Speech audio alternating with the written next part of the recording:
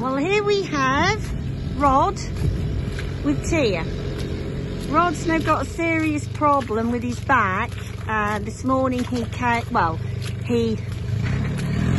managed to get himself back to the house. His back went completely and he was unable to finish the morning feeds, because obviously at the moment, as you can appreciate, we're wading around in lots of mud and it is incredibly hard with wheelbarrows.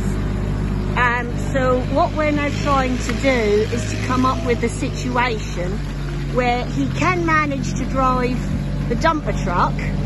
So with an assistant like young Tia here, good old Tia. Whoops, I'm getting stuck in the mud as I'm doing this. They're going to try to do it that way. So Rod is able to drive the dumper, so he's going to need people day and night to obviously do what T is doing now. Obviously using the dumper is going to cause all sorts of ruts and everything in the field, but we'll worry about that when it all starts to dry out and sort that out.